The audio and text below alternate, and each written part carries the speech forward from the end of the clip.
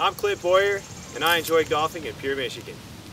Yeah, what a great campaign. I mean, I see it everywhere, whether you're in North Carolina or in Missouri at my lake house or in Kansas. I hear them talking about Michigan, so it always makes me excited to come up here and race. Great racetrack, great place to visit. It's beautiful up here, and we're all looking forward to putting on another good show for the fans. You know, we're very fortunate to travel all across the country, meet great people, but you know, the Michigan fan base is very loyal. You see them, you know, they got their Tony Stewart stuff on, or their Jeff Gordon's attire on, and they're diehards. Well, this is Mary Jo. She's from Grand Rapids. What makes her special is she has been to every single race since 1968. 68!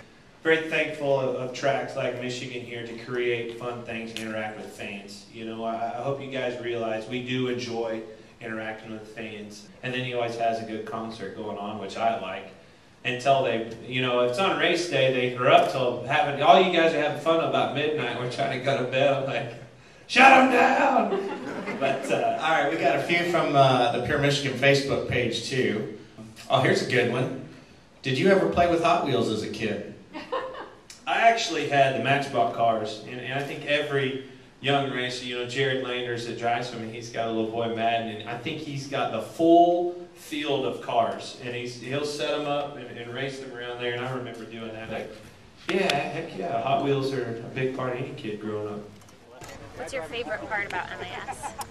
The favorite part is being able to meet people from all over the United States. It's a great place to be. Everyone in Michigan and the surrounding states probably should make a trip, especially to the August race.